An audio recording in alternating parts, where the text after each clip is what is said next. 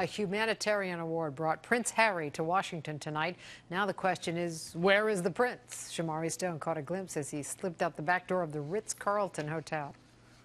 People waited for hours. It was amazing just to get a glimpse of Prince Harry. They were actually looking in the different limousines like this, just trying to see if they could spot him. Let's roll some video. Our camera was rolling when Prince Harry walked out the back door of the Ritz-Carlton in a suit and tie to an awaiting SUV surrounded by security.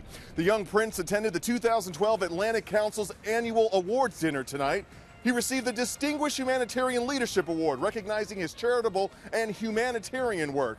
Now, this woman snapped a photo of the prince and she showed it to his fans. A lot of women smiled with oohs and ahs. You might be the luckiest person ever. Great. Great. I was expecting to see him, but I know not be able to take a picture, and I was very lucky. I think it's amazing, actually. This is probably the most amazing thing I've done so far in my career in the Navy, and I think it's amazing that Prince Harry is willing to walk with the wounded warriors from the wars in Afghanistan and Iraq.